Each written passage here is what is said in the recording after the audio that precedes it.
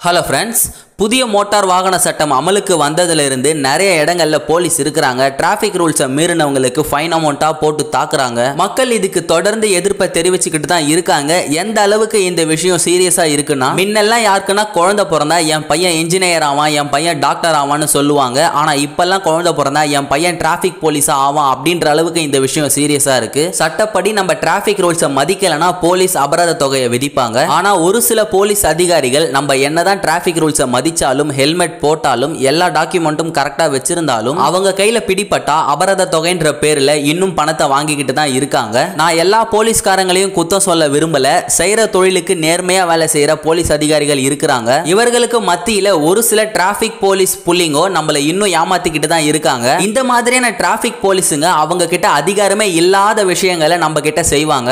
உதாரணத்துக்கு உங்க பைக் ஓடிக்கிட்டு இருக்கும் பொழுது போலீஸ் வலுக்கட்டாயமா உங்க பைக்கோட சாவியை எடுக்கிற அதிகாரமே கிடையாது. இரண்டாவது விஷயம், அதே மாதிரி நேரத்தில் அதாவது உங்க பைக் ஓடிக்கிட்டு இருக்கும் பொழுது போலீஸ் அதிகாரி உங்க கையை பிடிச்சோ இல்ல பைக்குடைய ஹேண்டில் பாரை பிடிச்சோ இல்லன்னா உங்க பைக்கோட கிராப் ரெயில் அதாவது உங்க பைக்கோட பின்பகுதியை பிடிச்சி உங்க பைக்கை தடுத்து நிறுத்துற அதிகாரமும் கிடையாது. மூணாவது விஷயம், நீங்க பைக்ல போயிட்டு இருக்கும் பொழுது திடீர்னு உங்க முன்னாடி ஏதோ ஒரு தடுப்பை வச்சு உதாரணத்துக்கு பேரிகார்டோ இல்ல அவங்க கையில இருக்கிற லட்டியை வச்சோ உங்களை தடுத்து நிறுத்தக்கூடாது. பெரும்பாலும் இந்த மாதிரி வண்டியை திடீர்னு நிறுத்தும் பொழுது விபத்து நடக்க வாய்ப்பு இருக்கிறதால போலீஸ்காரங்களுக்கு இந்த மாதிரி நிறுத்துறதுக்கு அதிகாரமும் கிடையாது. நாலாவது முக்கியமான விஷயம், நீங்க பைக்ல போயிட்டு இருக்கும் பொழுது போலீஸ் அதிகாரிகள் மடக்குறாங்கன்னா அவங்கள கண்டிப்பா சப் இன்ஸ்பெக்டர் அல்லது அதை விட உயர்ந்த பதவியில இருக்கிறவங்க இருக்கணும். ஒருவேளை உங்களை தடுத்து நிறுத்தி ஃபைன் போடுற போலீஸ் அதிகாரி சப் இன்ஸ்பெக்டர் பதவிக்கும் கீழே உள்ளவர்னா அவருக்கு உங்களை தடுத்து நிறுத்தி ஃபைன் போடுற அதிகாரம் கிடையாது. சரி, இந்த விஷயத்தை நான் ஏன் உங்ககிட்ட சொல்லிக்கிட்டு இருக்கேன்னா, ஒருவேளை ஏதாவது போலீஸ் அதிகாரி இந்த மாதிரி அவருடைய அதிகாரத்தை தவறா பயன்படுத்தினா அதை தட்டி கேட்கிற உரிமை நம்ம கிட்ட இருக்கு. அது மட்டும் இல்லாம அவரை பத்தி மேல் அதிகாரி கிட்ட புகார் கொடுக்கிற உரிமையும் இருக்கு. புகார் கொடுத்தா மட்டும் அவர் மேல நடவடிக்கை எடுக்க போறாங்களா அப்படின்னு தானே என்ன கேக்குறீங்க.